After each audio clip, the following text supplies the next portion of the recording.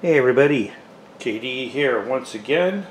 Little bench update and a stash ad. I didn't have a chance to get much done. I've been working a lot as usual. Paychecks are nice, but there's no personal time to do anything. But I did get something I've been looking for in the mail. I got myself another Johan 60 DeSoto Adventurer hardtop. I have this one here that I finished several years ago.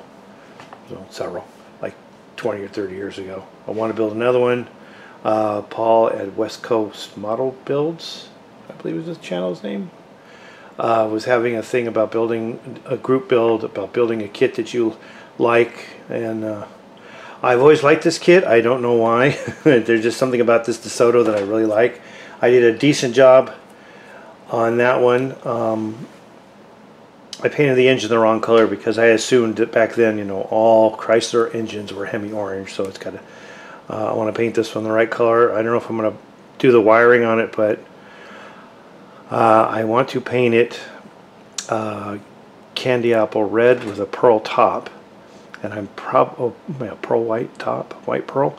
And I'll probably put some aftermarket wheels and tires on it, make it slightly custom. This kit was actually fairly cheap, and I only can assume it's because nobody wanted it because it is molded in red. It's in good shape. I checked, all the parts are there. That's the only thing I can think of is nobody bid on it. I was the only one that bid, so I won.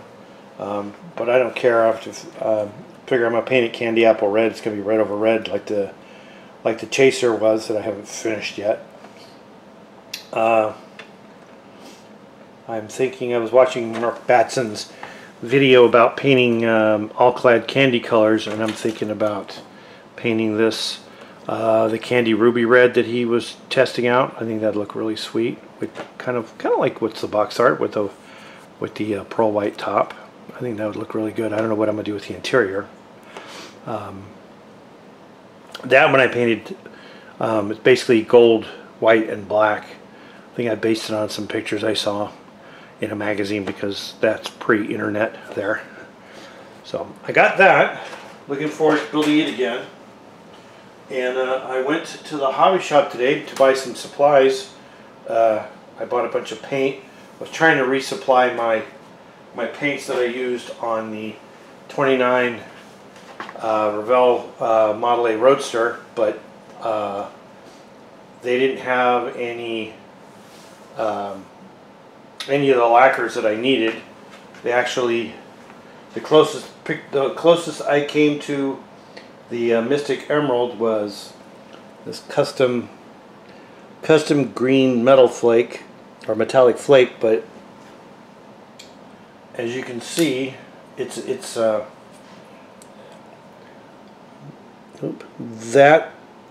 is that color. That is the new colors in enamel. That's the Testors, the lacquer Mystic Green that I had used. I need some paint because I ran out. I guess it wouldn't matter if I used it on the wheels. I also found out something interesting is that I have a can of Inca Gold that I bought many years ago. This is a 2015 can, and they didn't have anything, so I grabbed this thing and it was close, and it is called Gold Lacquer, but it's the same number, and I sprayed them on a couple of spoons, and they're exactly the same. Which I assume that, you know, I never trust, you know, what they say. I also thought I also wanted to try and get some more Diamond Dust lacquer. So I thought, because this doesn't even have a colored cap on it, and it says it is supposed to be silver glitter. Well, that does not look to me like silver glitter. That looks like gray with some sparkly stuff in it. So that's a no-go. I also bought for an upcoming project that we'll hear about shortly. Some Fiery Orange Extreme Lacquer that I want to use on a project that's coming up.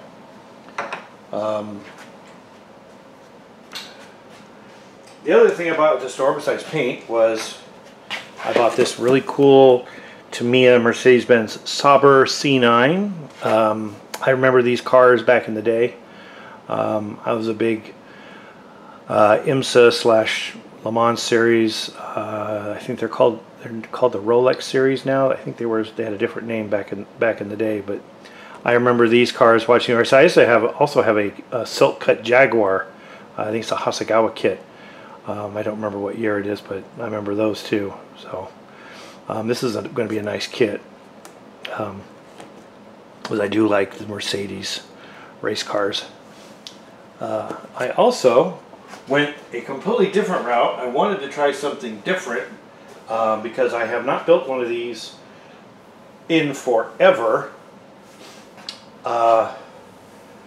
I vaguely remember building one. I don't know if it was a Tamiya kit or what it was, but I decided I was going to get this.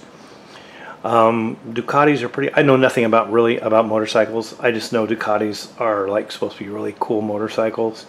They had like a Kawasaki, I think, and a Honda or something, and then I think it was a Kawasaki that looked sort of like a Harley, but I thought this was pretty cool. I don't remember, somebody I watched on YouTube used to ride a Ducati, and I don't remember what kind it was. I don't know if it was Chris Harris or somebody I knew, somebody I watched. I don't remember exactly who, but I thought, I'm going to build a motorcycle. I just build something very cool, and I thought the Ducati would be awesome. Test my skills. Like I said, I haven't built one of these before, or I haven't built. I don't know. I think, like I said, I think I built one, but I'm not absolutely positively sure. I have vague memories of doing like the vinyl brake lines, the tubing for the brake lines and stuff.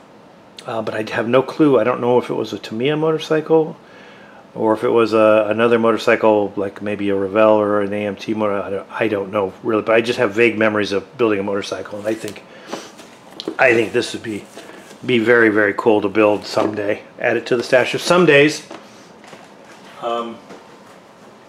So it's going to be a good week. I'm going to post another video here to go up on the 15th for the USAC build. I've got some ideas for that, and I'm going to try and get my Whirlybird group build project finished. I'm just like so far behind because I'm never home. But it's all good. Hey, you know, I'd rather be working too much and having money to spend on models and stuff than not having all the time in the world and having no money. Been there, done that, hated it.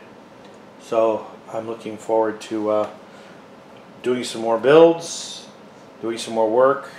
I probably should show a little bit of work I did on the 29. I got got some of the parts painted, and I'm gonna paint the interior here pretty soon, because the weather has been like raging hot. It was like 90 some odd degrees today, 20% humidity. So I decided I was going to paint do some spoon experiments, get ideas across of what I want to do, and basically had fun, and that's all that matters. So I hope everybody has a great week, and we will talk to you later. Bye-bye.